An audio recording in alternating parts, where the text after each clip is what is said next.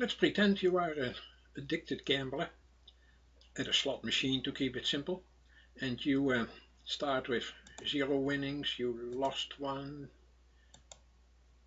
you are back to 0, you gained 1, you gained 2, back, etc.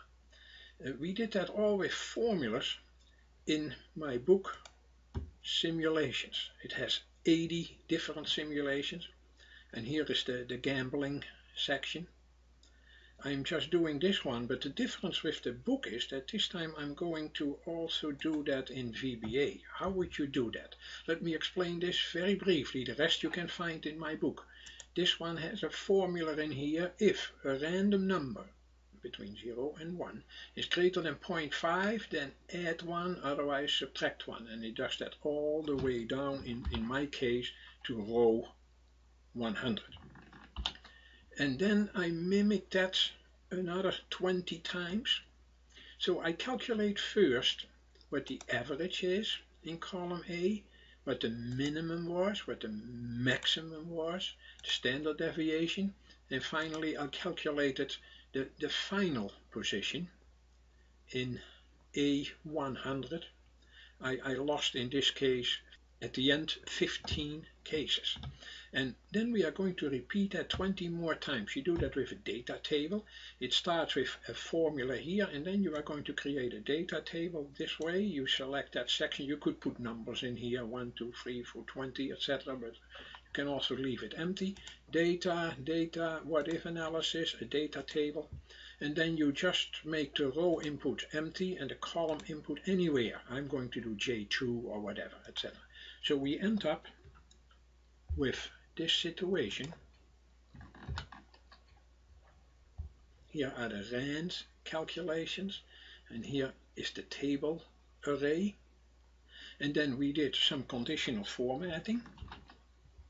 So here it will only highlight what is negative on average, and here it will do bar formatting, bar columns that show you when we were positive and negative, and then we calculated the average there. So each time I press F9, I rerun all these formulas, and you will get all of this. What we are going to do now is we are going to make a VBA code that is going to repeat that. I assign Ctrl-Shift-G to it. It asks me how many rows do you want, 1000, I'm just keeping 100. It enters a new sheet. It puts all of that in there, and it gives me at the end I have 12 runs with an average above 0, and the average of the final score is 2.43.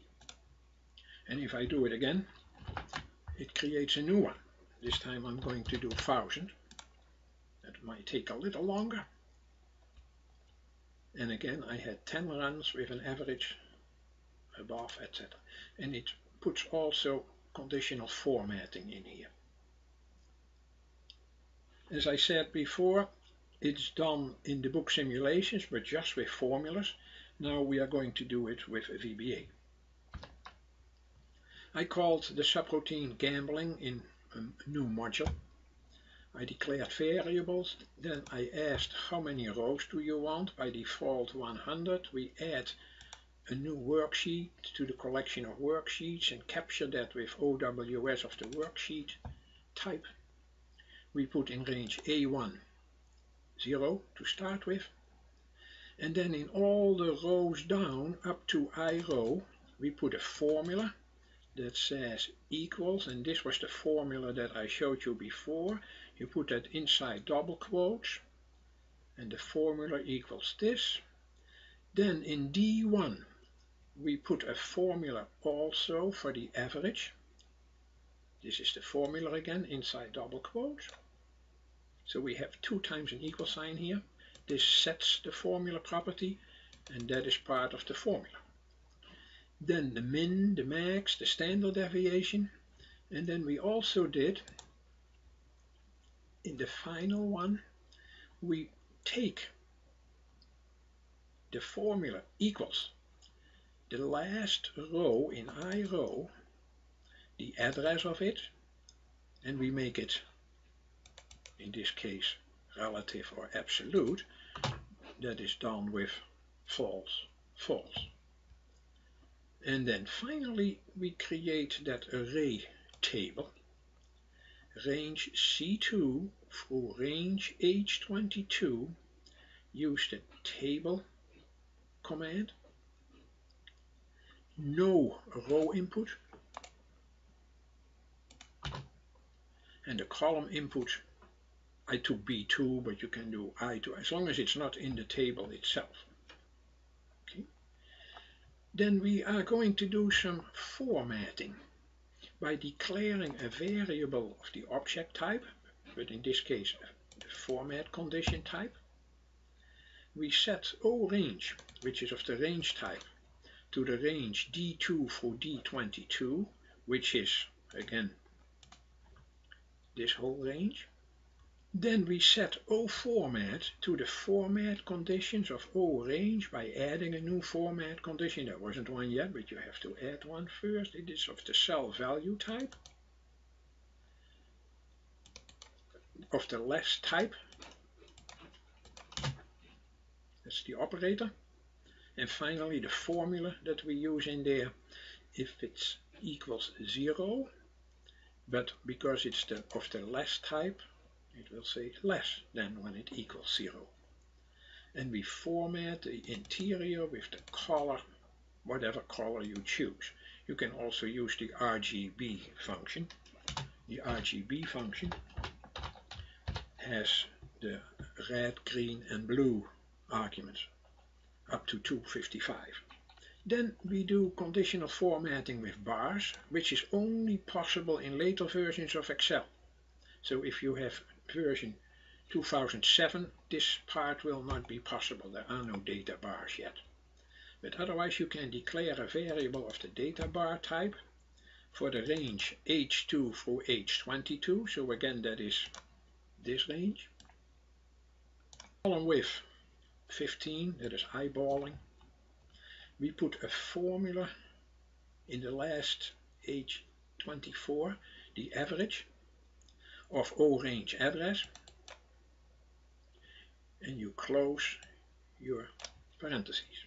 Then we set oBar, which was of the data bar type, to a new data bar in the format conditions. And this is, I don't think it needs much explaining, but you have to set all kind of types. Min point modify, the max point modify, make it a gradient. The direction is based on the context.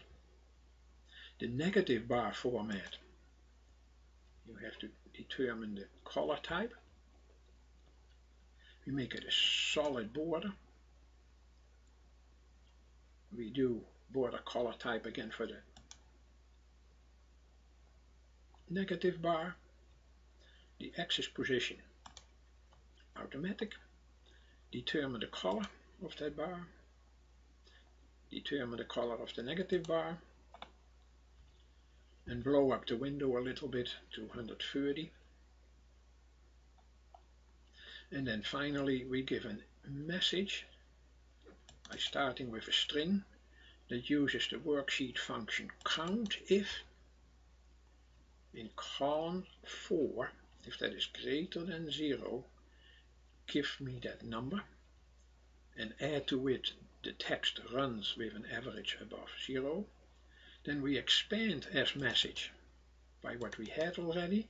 We add a carriage return, and we say the average of the final scores is, and then we use whatever is calculated in H24, which was this guy, and we format that to 2 decimals. And then we put in the message box whatever that string looks like now. Again, what we have now is a Control Shift that we used before, Control Shift G. How many rows? And it creates a new sheet with another run. So this is really a Monte Carlo simulation. It repeats that many times, and this person has on average 1.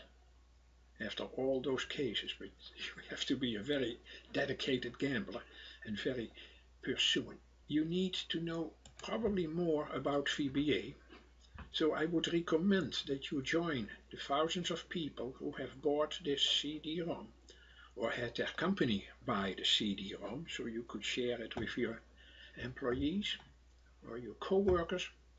And it has 3 modules. Each has more than 500 slides, interactive.